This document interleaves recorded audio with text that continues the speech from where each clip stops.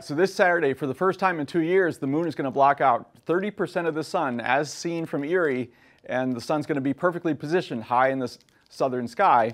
And viewers are encouraged to get eclipse glasses, but they can also safely observe the eclipse using a pinhole. Here at Behrend, we'll have planetarium shows, we'll have a lecture about the eclipse, as well as anybody who comes gets free eclipse glasses, and we'll have telescopes with filters pointing at the sun for as long as we can see it. People aren't usually thinking about the motion of the moon around the Earth, the movement of the rotation of the Earth, the movement of the Earth around the sun. But this is a direct reminder of what's happening astronomically as we're going about our daily business on the Earth.